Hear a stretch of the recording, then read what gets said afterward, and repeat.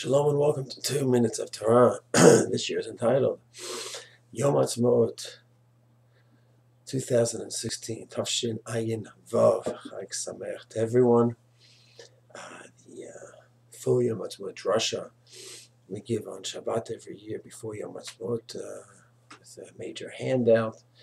Yitzhak Hashem, that will be posted on the Menat HaMaor website. Just a little summary. Some of the key ideas that we discussed this year. We had two sections. We always have two sections. The first part is a philosophical section. The second part is a review of the brachot of the past year in Eretz Yisrael, Medinat Yisrael. Just a summary of the theoretical, hashkafic, philosophical section. This year we discussed the concept from Samaiach of Ezra and Yeshua. The Rav asks a fascinating question. He says, why is it that benching Birkat Hamazon, a lengthy discussion for brachot, covering a large range of topics, that we say that bracha, the long series of brachot over bread, and over fruit, we have a short bracha. He says, well, there's a very big difference. Bread, we're very involved in the process. It doesn't grow on trees, as opposed to fruit. You can plant a seed and for the next 20, 30 years have thousands of fruits without doing much at all. So he says, but you think that would be the opposite. We should thank God more when we do less. We plant a seed, have fruits for thousands of fruits for many years with no work.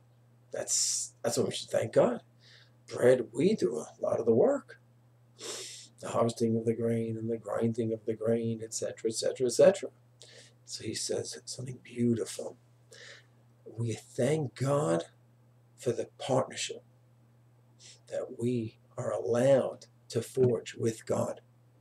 That he does his part, so to speak, with the wheat and the growing and the right conditions and the weather, and we do our part. As opposed to when we simply receive a bracha from Hashem, he does all the work, so to speak. We thank God for that as well. But that's not the ultimate relationship. And the Rav says that the relationship where we're working together with God, that's called an Ezra relationship, as opposed to a relationship where we're simply receiving the benefits. That's a Yeshua relationship. And the ultimate relationship with God is the Ezra, where we do hard work, and we give of ourselves, and we sacrifice, and God blesses our endeavors. And the Rav said, this was on the 10th anniversary of the state in 1958. He was speaking in Moriah School. The full lecture was brought in Drashot HaRav by Dr. Arnold Lustiger. And the Rav said over there that that's what Medinat Yisrael is about. It is an Ezra relationship, where we go ahead and we're involved in working on the land and producing a society and an economy and a military. And we try to deal with the world, and we deal with all the enemies. And there's unbelievable sacrifice in every way here. And Israel is nicknamed with Yisur, and Israel's challenging. We know that. He says that's the ultimate Ezra relationship, where we're working together as a nation with blood, sweat, and tears, and God blesses that relationship.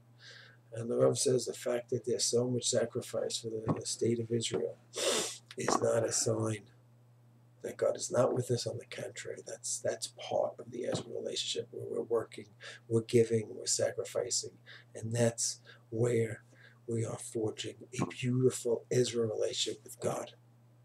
So that's the Rav's idea on Medinat Yisrael, the ultimate Ezra relationship. If I may just add a bit, the number one, the Al-Shech says, Avramim Hashem ki dilitani.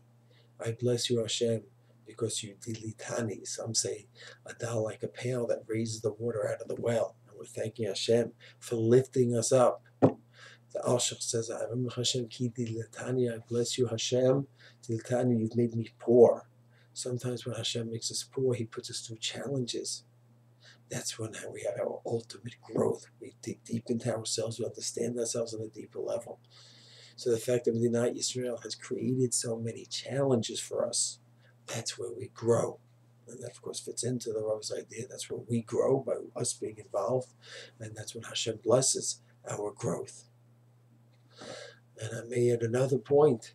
It could be that over the years of exile, at first, exile was only 70 years. Generation later, 2 generations later, some of the same people saw the Mikdash destroyed and then saw it rebuilt.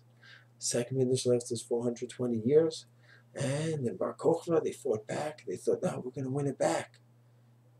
And they thought, okay. And they were still in the Ezra mentality, that we could work from Medina Israel for rebuilding the Commonwealth, and Hashem will bless us. Another century, another century, another century. We became a very passive. And I think we may have developed the Yeshua mentality, hoping Hashem is just going to somehow miraculously save us. And we davened and davened and davened faithfully. But we may have been davening only in Yeshua framework. And eventually it took time, and it took a very interesting wide range of people from all folds of life, the Orthodox and many, many, many of the non-Orthodox Jews, that forged this Ezra relationship. And it was a new idea to so many of the Orthodox, because it was a different mentality may have developed over the years, and there's sources that people found to show it's only going to happen in this way. God's going to bring us home. But there's plenty of sources the other way as well. And the bottom line is that we've created the Ezra relationship with God in the Medina Israel, and we are flourishing. There is so much more to go, obviously, but there's so much beautiful growth spiritually, physically, financially, economically, etc., etc. And it's Hashem, we're going to keep on growing. All the sources regarding the details of the brachot is posted in the handout. Please see and appreciate all the brachot that we have. It's posted on our website.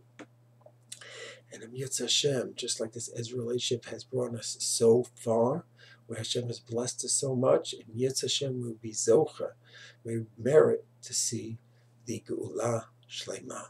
Shalom, Chag Sameach.